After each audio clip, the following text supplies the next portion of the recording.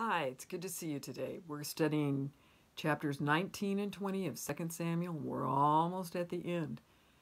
Busy people all over the place. Interesting stories, interesting things happening. Let's pray as we begin. Heavenly Father, thank you for who you are. Thank you for who you make us. Help us to rely on you, to trust you, to go to you, and to believe that you care and answer prayer. Guide us as we go through today's lesson, we ask. In Jesus' name. The day of David's return to power was a day of mourning the loss of his son. His behavior and attitude set the tone for his soldiers. They acted like losers instead of winners. Joab knew what it was like to be frustrated by David's behavior. He rebuked David for his insensitivity to his officers and people. Joab said it looked like David would have been delighted if Absalom had lived and all of them had died. He urged David to go before the troops and assure them that he appreciated their selfless service to him. Biblical commentator Dale Davis suggests a deeper dimension to David's grief. It's David's guilt that magnifies his grief. Recall chapter 12, verse 10. The sword will not depart from your house forever. Nathan had assured David that he would not die, but that his infant son would die. And he did in chapter 12. Then Amnon was murdered in chapter 13. And now Absalom has perished. David knew it was his sin that caused the sword of death to take the members of his family. David was the guilty one, but Absalom suffered the consequences of David's guilt. Of course, this doesn't remove Absalom's own guilt. What was left of Absalom's army made their way home and began bickering among themselves. The people described their own political pickle. The king has delivered us from the grip of the enemy, and he has rescued us from the grip of the Philistines. Yet now he's fled from the land because of Absalom. But Absalom, whom we anointed over us, has died in the battle. And so why are we keeping silent about bringing back the king?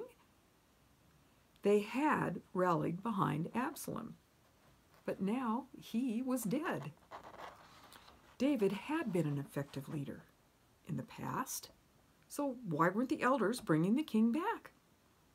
David couldn't help but notice the indecisiveness of the local officials. So he sent for Zadok and Abiathar, the priests, to ask why they were reluctant to restore him as a king. David saw that the people were willing and ready to restore him. David told the priests to promise Amasa, commander of Absalom's army, that he would succeed Joab, also David's nephew through another half-sister, as commander of the army. Joab was now completely discredited in David's eyes because he had openly disagreed with David's policies. Absalom's revolt had erupted in the heart of Judah. In Hebron, that couldn't have happened without some Judean support. Moreover, Ahithophel, David's turncoat counselor, was from Judah, as was Amasa, whom Absalom appointed general. Back in chapter 9 with Mephibosheth and with Hanan in chapter 10, David showed his Hesed ways. Hesed is not merely an emotion or a feeling, as we studied, but involves action on behalf of someone who is in need. Hesed describes a sense of love and loyalty, or as it's expressed in most English translations, loving kindness. But right now, David was not feeling the love. Absalom had won significant support within Judah. So the group had every reason to expect that if David returned, life might not be all fun and games for them. There may have been a guilt-ridden reason why no word had reached David from Judah. Many of them likely feared that David would return with an axe rather than a scepter. Hence, David's appeal and reassurance were precisely what was needed.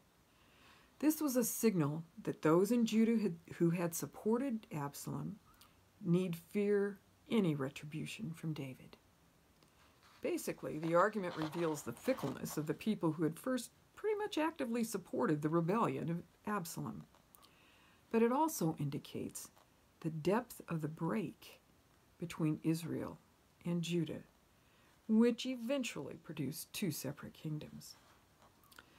The mission removing Joab as commander, assigned to Zadok and Abiathar, was successful. As if they were united as one, the people of Judah not only invited David to return to rule over them, but they sent a delegation to the Jordan River to meet him and help him over the river. The group included Shimei, who had cursed David on his way into exile, and Ziba, Mephibosheth's servant, who had given David refreshment along the way. Shimei realized he was now potentially in deep doo-doo since David was being restored, so he came to King David and asked forgiveness, which David temporarily granted him over the objections of Abishai. The large number of Benjamites who accompanied Shimei and who were recognized as part of the whole house of Joseph, or Israel, showed the first steps of the tribe of Benjamin to link itself with Judah. There's definitely strife between Judah and Israel. All the people of Judah, along with half the people of Israel, brought the king over Jordan. Both sides had irrational arguments as to which side had the most buy-in with David. This fiasco was not the fault of David's politics, but of the reaction of Israel to the way he returned, and of Judah's reaction to Israel's reaction.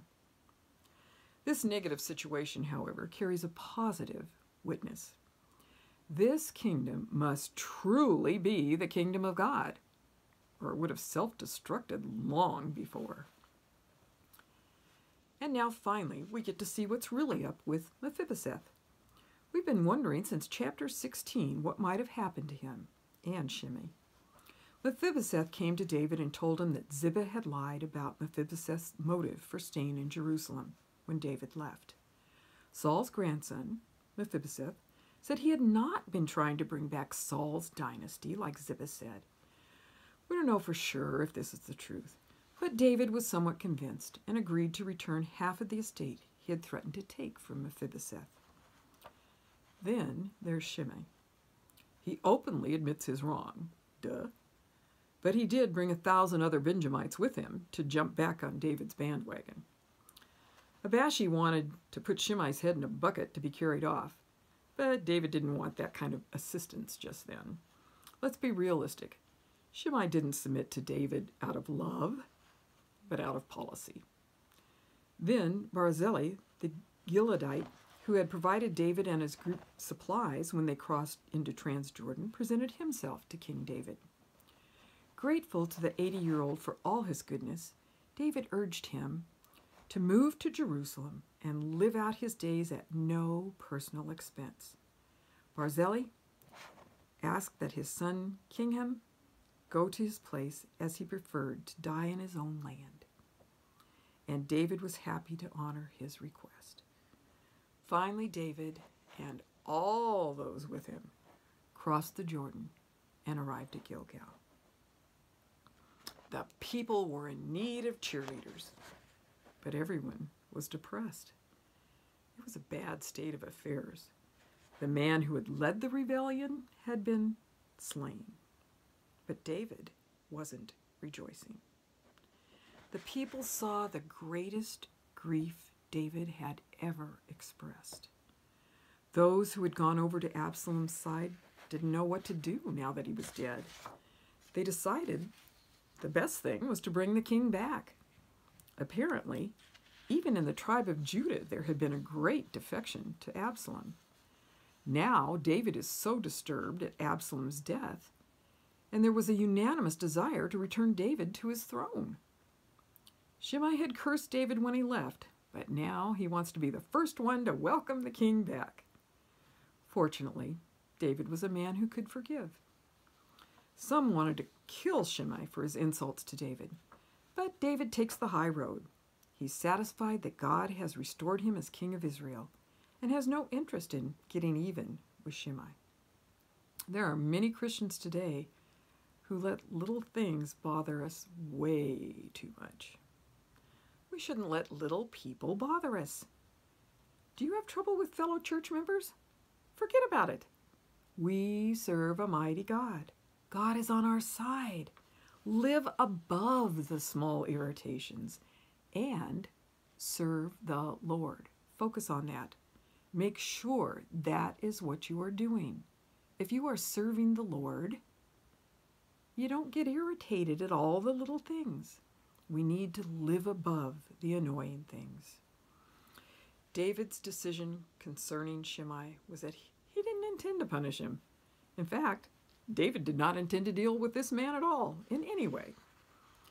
The animosity between the Israelites and the Judean groups at Gilgal became so heated that Sheba, a Benjamite, announced a revolutionary movement against David, another one, and led the Israelites to desert him. David and the Judeans continued on toward Jerusalem alone. When he got home, David reasserted his kingly claims by regathering his harem. He provided for them but stayed away from them because they had been claimed by Absalom. Mephibosheth, in deep appreciation to David, refused to join the new rebellion. He remained loyal to David, and during all this time, he fasted and prayed for the king. It's wonderful to have friends like that. Mephibosheth tells David, "If you think I have betrayed you, then do to me as you please. I have no right to ask any other favor of you at all." Mephibosheth proved his sincerity to David by being willing to give up all the land David had given him. The first order of business for David was to stop Sheba's insurrection. David ordered his new commander, Amasa, to reorganize the army of Judah in 3 days. Yeah, like that could happen. So, Abishai, at David's command, took his own personal elite troops and set out for the north. They joined Amasa at Gibeon, about 5 miles north of Jerusalem. Joab had been demoted and replaced by Amasa. When Joab saw him, he greeted Amasa warmly, and then he killed him. Joab and Amasa were cousins, sons of 2 of David's half-sisters. Joab got revenge for his loss of position, and the prophecy of Nathan came to pass yet again. The sword will never depart from your house. Joab took command at once, but the troops kept stopping in the road to look at Amasa's corpse. So what was he going to do? Good solution. Drag the body to a field and throw a garment over it, not even burying him. Then he called in reinforcements and marched them northwest to Dan, where he located Sheba, safe behind the city wall, prepared to face a long siege. Joab was trying to batter down the walls when a wise woman from the city yelled over the wall, "Hey, I want to talk with you." She told Joab she had a reputation of being pretty wise and wanted to know why he was destroying her city, which had always been loyal to Israel. He told her he actually only wanted Sheba, the rebel who was trying to lead Israel away from its king, and not the city. This wise woman wasted no time, and pretty soon the head of Sheba was thrown over the wall to Joab, who stopped the siege and returned to Jerusalem.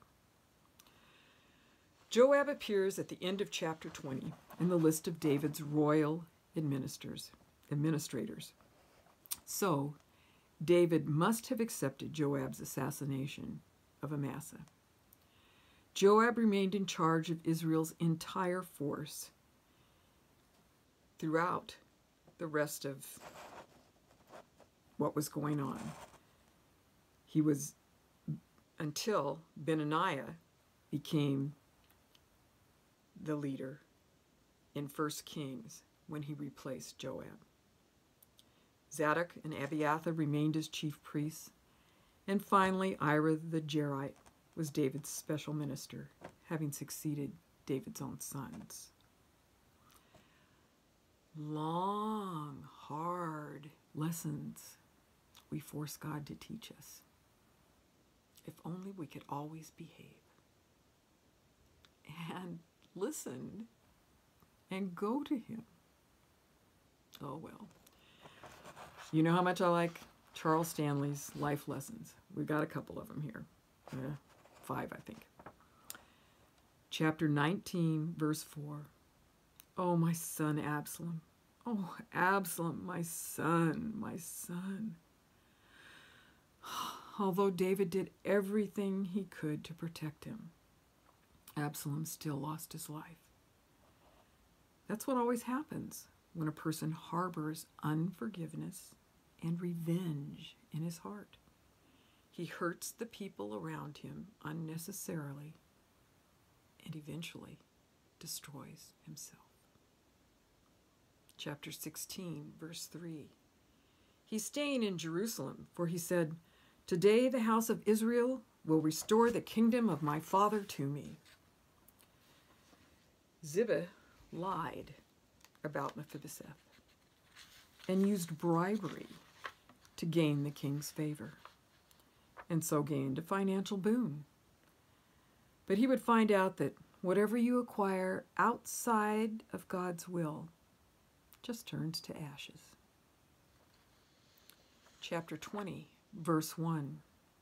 Sheba, the son of Bichri, a Benjamite, said, "We have no portion in David."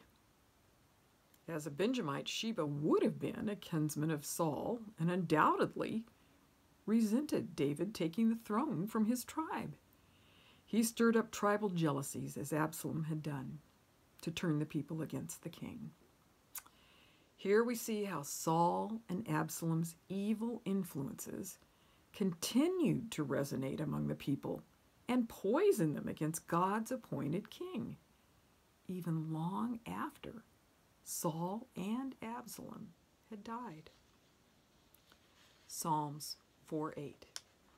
In peace I will both lie down and sleep, for you alone, O Lord, make me to dwell in safety.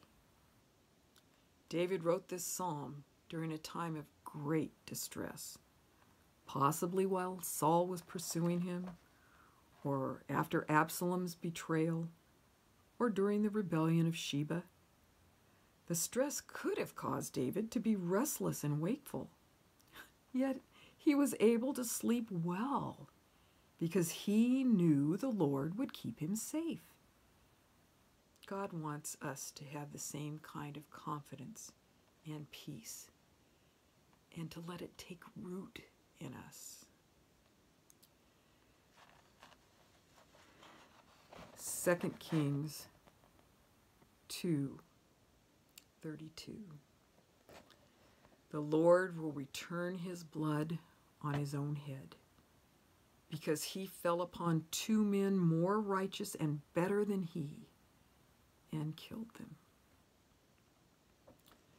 Joab finally received his punishment for killing Abner in 2 Samuel 3:27 and Amasa in 2 Samuel 20:9 and 10. No one ultimately gets away with any sinful act. As Paul writes, the sins of some men are quite evident, going before them to judgment. For others, their sins follow them after. 1 Timothy 5:24. Now we have some final thoughts from J. Vernon. Think about this. The news of Absalom's death was a real heartbreak to David, and he was extremely grieved when the boy died. why did this death affect David so much? There are several reasons. First of all, J. Vernon thinks David wasn't sure about the salvation of Absalom. When his first son by Bathsheba became very sick, David fasted and prayed for him. When David got word that the little boy had died, he got off his knees, bathed, worshiped, and prepared for a good dinner. That's a very different reaction to the news of than to the news of Absalom's death. David said to his servants then, "I'm going to him someday. He will not return to me, but it will be a great day when I go to him." He knew where the little fellow was. However, he was not sure of Absalom's salvation. McGee believes that David felt his son was not saved, and that's why he was so stricken with grief. Secondly, even though David was a great king, he was a poor father, and he knew it. He never quite succeeded in being the father he should have been, and Absalom was evidence of this failure. So, we end our time today with a paradox: a safe kingdom and a sad king. Maybe there's a reason why, at last, that God himself must wipe away every tear from our eyes. From the Old Testament, in Isaiah 25:8, he will swallow up death for all time, and the Lord God will wipe tears away from all faces, and he will remove the disgrace of his people from all the earth, for the Lord has spoken. And from the New Testament, Revelation 21:4, and he will wipe away every tear from their eyes, and there will no longer be any death. There will no longer be any mourning or crying or pain. The first things have passed away. That's great news. Give your tears to God. He's got you covered. And someday there will be no more tears ever. Let's pray. Father, thank you for this story. Thank you for this lesson. Thank you for the lives of every person mentioned. Thank you that you love us. You want the best for us.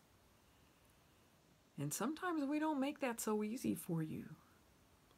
We pray that as we go from here today, we'll remember the things you want us to remember. And we will remember mostly to thank you for who you are, for what you do for us, and to listen to your word and follow what you tell us to do. In Jesus' name we pray. Amen. It's good to be with you. Take care. Bye-bye.